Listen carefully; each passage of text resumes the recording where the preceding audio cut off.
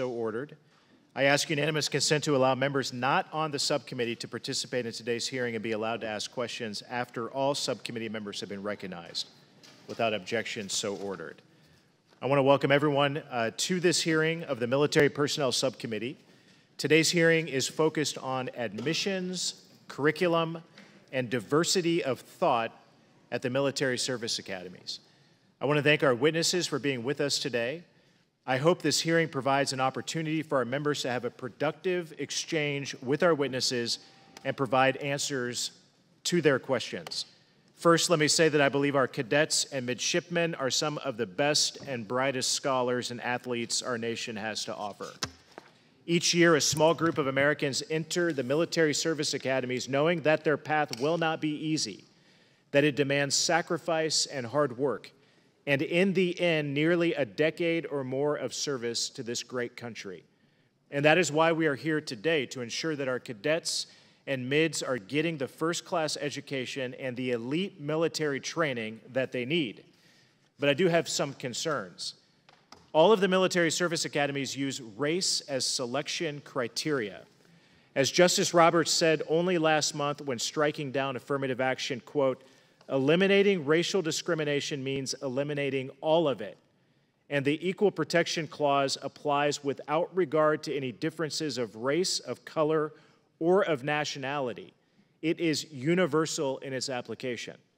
I believe race-based admissions in any form violate the Constitution, and the military service academies must ensure immutable characteristics like race, like color, have no bearing on a candidate's ability to tackle the rigors of the military service academy.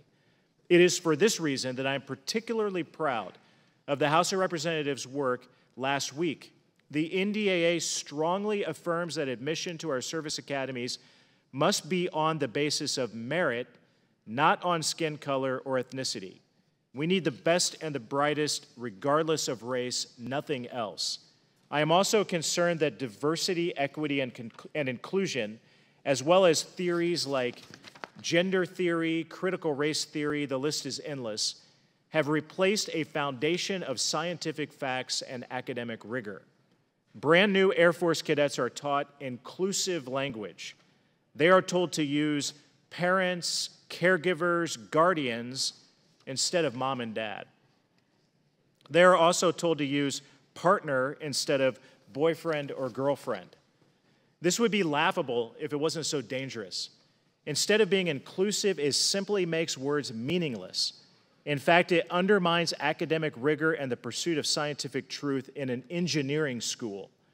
And at the Naval Academy, instructors learn how to create safe spaces for students to fend off triggering materials, protect them from microaggressions, and shelter them from violent words. Never mind that these students may one day lead sailors and Marines into battle where there are no safe spaces, and triggers send real bullets downrange.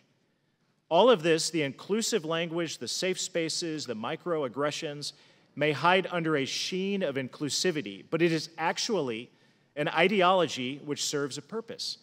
That is, to remake society according to one moral vision, where truth is malleable, words do violence, and the answer to 1 + 1 depends on your identity, not reason and fact. Finally, I am concerned about how a focus on race, identity, and other DEI programs impact the education of our cadets and mids.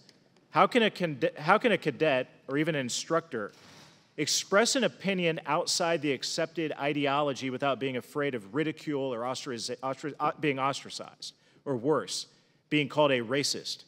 The news is replete with stories of professors not being sufficiently anti-racist or expressing an opinion outside the norm. Universities have websites dedicated to calling out students and professors on campuses for microaggressions, publicly shaming them. I'm afraid that the service academies aren't much different than these other elite universities, where dissent has been silenced and the free flow of ideas, a hallmark of higher education, has all but ceased. I'm deeply concerned with the path our military service academies are on, particularly if they continue to violate the Constitution and use race as a factor in admissions. I'm also concerned about the future success of our cadets and mids, considering the focus on divisive diversity programs that elevate the importance of identity over that of duty, honor, and service. Before hearing from our witnesses, let me